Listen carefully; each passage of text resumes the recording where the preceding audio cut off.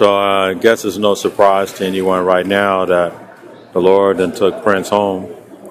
So, man, you know, I really had a lot of respect and I admired him a lot. And you know what? You just don't know when your time is going to come.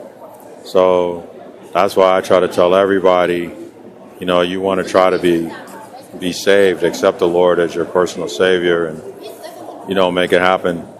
I know most of the time that I'm as a CEO because I'm on a mission from the Lord, and the Lord has given me something that He wants me to accomplish, and I'm working diligently to get that accomplished. But you know, I'm really sad right now, but I'm happy.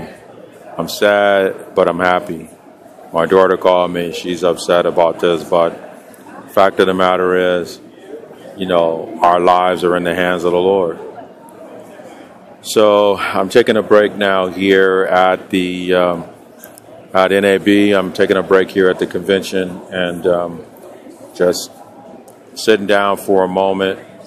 I've talked to so many people already today as we gear up for the Punch TV Studios stock offering on June 19th. It's going to open and it's going to be phenomenal. So I hope all you guys are ready. I'm just trying to give you a brief glimpse into the stuff that happens behind the scenes to, you know, get ready to make something go as big as we're going to do this.